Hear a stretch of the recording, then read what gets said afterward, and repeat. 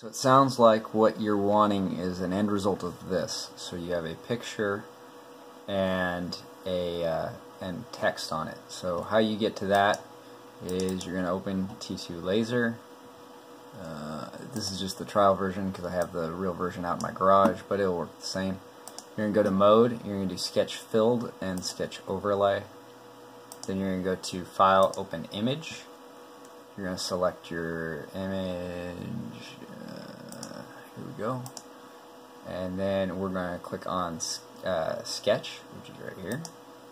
And we're going to add our text. So I'm going to add the text hi. I'm going to click OK. And I'm going to put it where I want it. Now you can edit this the same way as you can edit all the other text. If you press P, you can put it into a specific position, you can rotate it, you can flip it, you can do different alignment. If you double click it, you can get in here and you can change the font and the size and whether it's bold or italic. So that's how you do that.